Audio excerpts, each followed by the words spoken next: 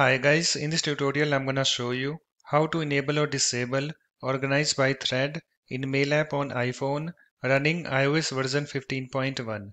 So this is my iPhone device, so let us start. So first of all you have to open your settings app. So here is my settings app. Let me tap on this to open it. You can see guys it's opened, and also let me show you guys first that I have iOS version 15.1 installed on this iPhone device. So let me tap on this general, and then let me tap on this about, and you can see guys here I have this software version. You can see I have iOS version 15.1 installed on this iPhone XR. So let me go back again.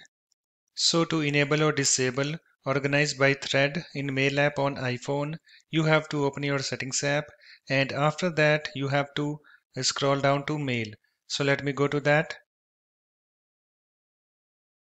So here I have this mail, so you have to tap on it to open it. You can see guys it's opened, and after that you have to scroll down to threading section. So let me go to that. So here I have this threading, this section, and in this section you can see here we have this Organized by Thread.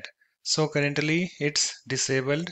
You can see the toggle button is disabled next to this. So to enable Organized by Thread, you have to enable this toggle button next to this. So to enable this toggle button, you have to tap on it so that the slider moves to the right. So let me show you. Let me tap on it.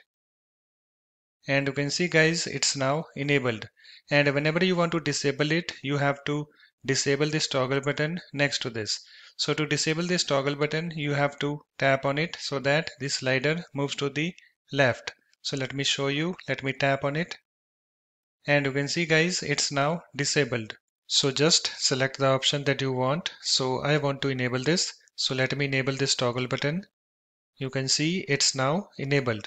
And after you're done, you can go back and close the settings app.